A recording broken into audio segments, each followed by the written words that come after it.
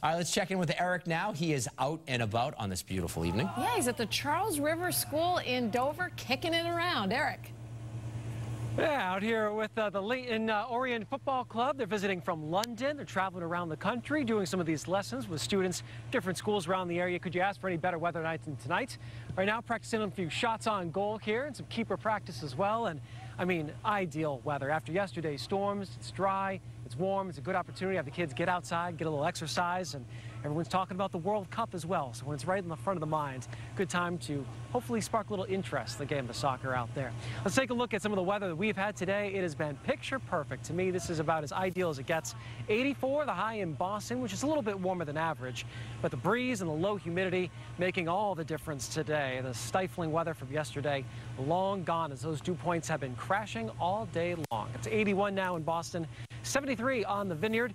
Worcester sitting at 77 degrees, and Portsmouth right at 80. Very comfortable air mass all across the Northeast. And overall, we're going to look at a pretty good stretch this week. One more chance of rain as we head into tomorrow night, but temperatures will stay very seasonable. No big heat and no big chill in the forecast for us over the next 7 days. And we'd like to stay away from the extremes if possible. Dew points, they're in the 40s and 50s. So again, this is an air mass that is straight out of Canada. It'll be with us for the next 24 hours. That humidity has been just shoved off to the south. Baltimore and Richmond still in that really soupy air.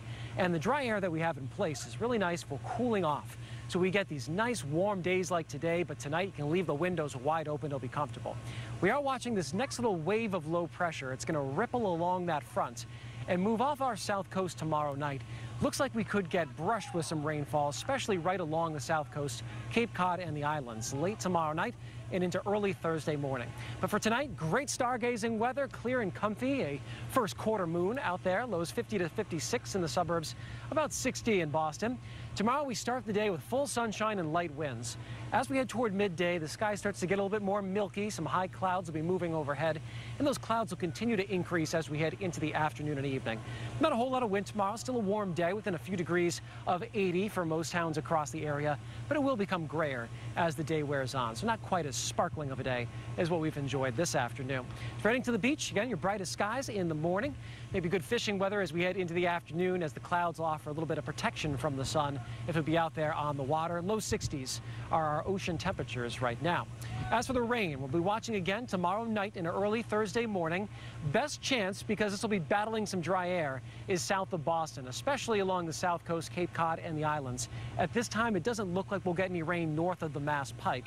We'll see clouds start to decrease from north to south as we head into the afternoon.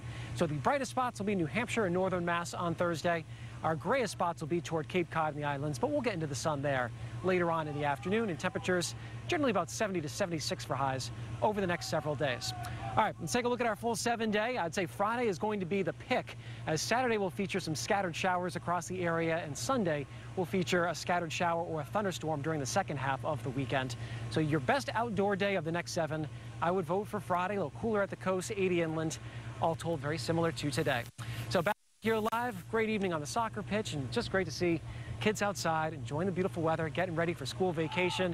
It was the last day of school, I heard from the folks here in Wellesley, so everyone's getting to that end of the tunnel, at least for the season. Guys, back to you.